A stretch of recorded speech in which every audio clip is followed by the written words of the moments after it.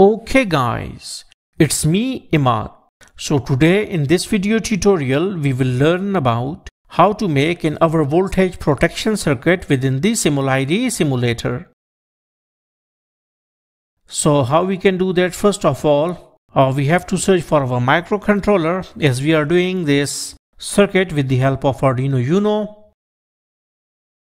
So we will search for our microcontroller. So we will write Uno here in the search box and we got our Arduino Uno. So click on it and drag it out. And we also need to click on zoom to fit so that we can see it properly. Now we have got our microcontroller. After this has been done, we will do one more thing, that we need a voltage divider circuit, because we want to measure 12 volt with the help of microcontroller. So in order to make such a circuit, obviously we need certain resistances.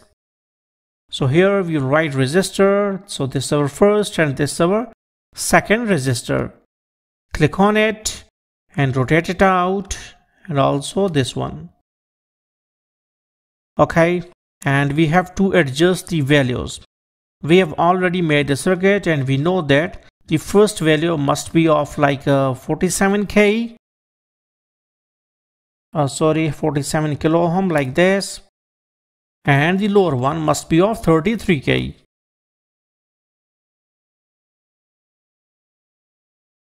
Okay, now one more thing, that we need to take one fixed voltage power supply so that we can apply our voltage on which we are supposed to operate our loads.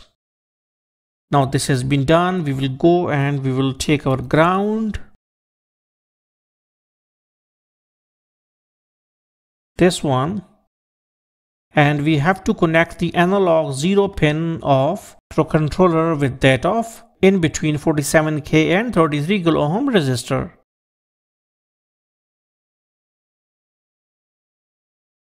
Okay, now this is our circuit. Some of the voltage used to drop on 47k while some on 33 kilo ohm. Okay, so now we have to see. Okay, now first we will go for one more thing, that we will do our programming. So we can open our program and here we will declare certain function, certain variables and all these things. So in Arduino Uno, so first we have to declare a variable. Okay, so first we will declare a variable, that is int val. Okay, now for what we are declaring these variables, because we will store certain values in it. So we have to declare these variables, and this val variable will just store the integer type data, while this volt underscore 00 variable can store, apart from integer, we can store decimal number as well, like 1.1, 1.3 and like this. So that is why float data type is used here. We can go for one more variable, that is float. Float res1 is equal to 47,000 and float. Okay, so here this is our first variable, that is float res1 is equal to 47,000. It will store this value. Okay, that is 47,000. It is actually representing the 47 kilo ohm resistor. Now we will go for the second, that is float res2 is equal to 33,000. Okay, and then we have to declare our first function, that is void setup, and you must know that void setup just executes for one time. This is mostly used for certain initializations, like for certain communication protocol like serial.begin, or if you want to declare some variables, you can use this void setup. So here we write serial.begin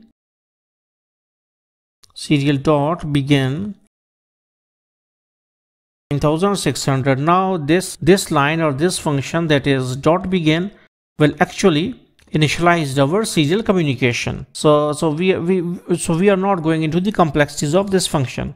Okay, you just need to write this and it will start your serial communication. You can write or read data from serial port. Now this has been done. The next thing is while loop.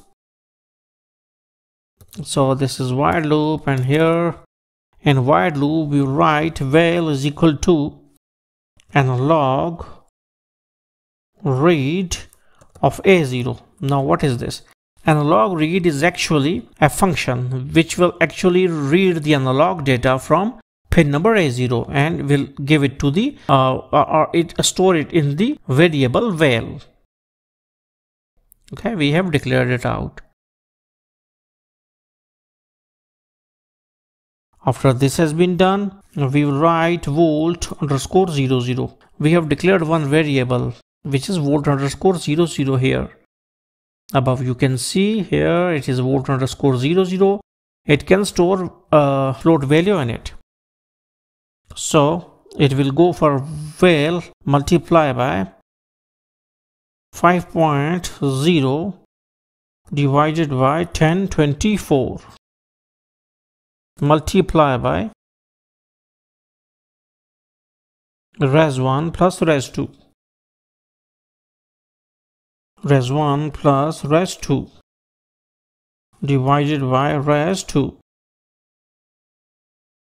Okay, so now what is this? Actually this formula is based upon a thing that is called as V out is equal to Vn multiply by what's called as the resistor, that is res 2 divided by res 1 plus res 2. So okay, now on the screen you can see this thing. Okay, on right hand side you can see that I have written here certain formula which is actually voltage divider rule.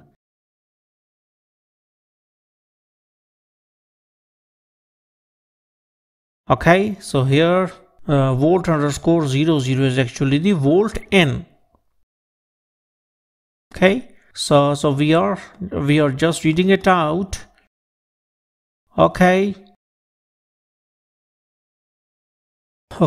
and why we have written this 1024, it is the resolution, and 5 is representing 5 volt or 5.0 is representing the voltage, the maximum voltage that our ADC can handle, because our A0 pin or analog 0 pin is actually the ADC connected pin, and 1024 is the step size, means that in between 5 and 0 and 5 there are 1024 step, and each step is like a few millivolts. Okay,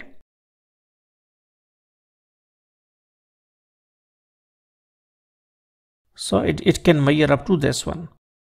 So after this formula will get read the voltage, then we will write serial dot println voltage. What is the voltage? Voltage is equal to, and after we need to write here semicolon as well, and then we will write serial dot println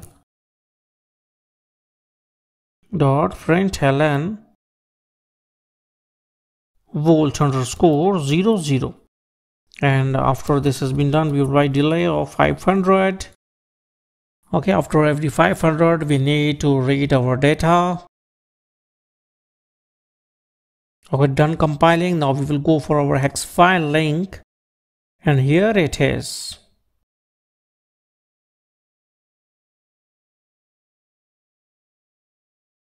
We will copy it out, Control C. We will go here, go to Mega 328, go to properties, go to firmware, click on it, and like this. Okay, now our firmware has uploaded successfully. We will go and we will take serial terminal as well. So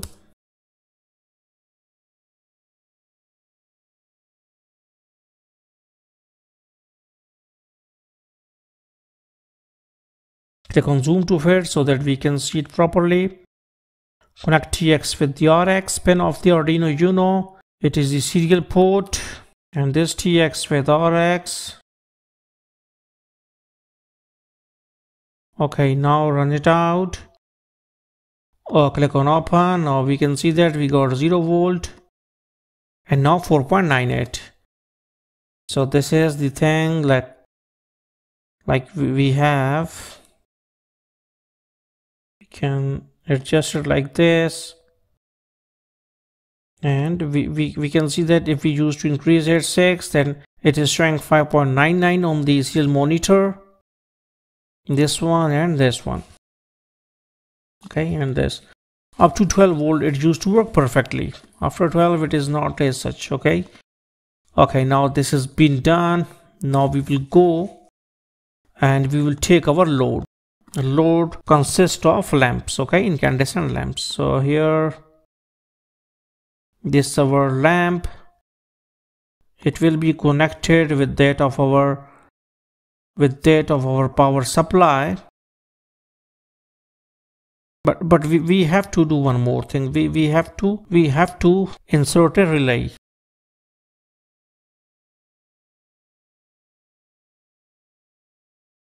So we can move it out here. We can connect our relay in between power supply and incandescent lamp, okay, like this.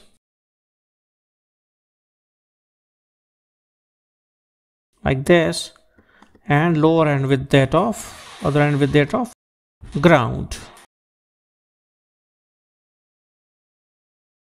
Okay, now this our relay. We will connect the connecting terminals of this relay with that of lamp and the other end with the supply. Okay, and the coil must be connected with that of any of the digital pins like this. Like let me show you the pin number 8. We can connect it like this, and the lower end with that of ground like this. So now whenever our voltage will exceed certain limit like 8 volts, then our connection will get off, means that our relay will get open and our incandescent lamp become off like this. So now now we will go to our programming, and here we will write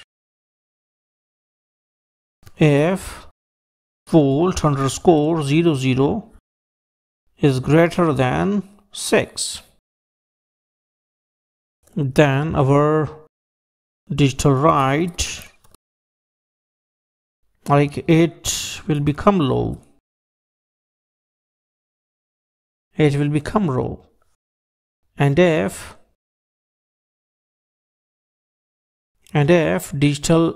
volt is less than 6, is less than or equal to 6, then it will be high, means that it will be up, or it will be like having 1 on its pin. And what is 8? Actually it is our pin, digital IO pin. So we will write pin mode 8, output, and we have declared this pin is the output.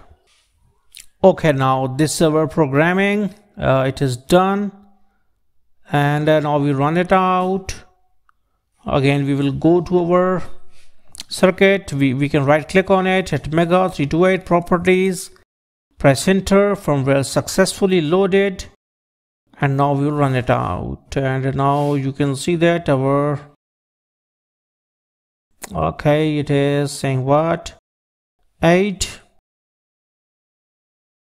Okay, so whenever our voltages are in safe values that are up to 6 volt or 5 volt, then it is working properly, the relay is on, and whenever we will increase the voltage, our relay will become off.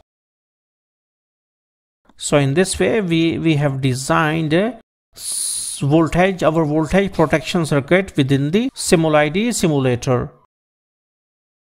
So hopefully you got the concept that how you can make a voltage protection circuit or our voltage protection circuit within the simulide simulator. So thanks for visiting our channel and don't forget to subscribe.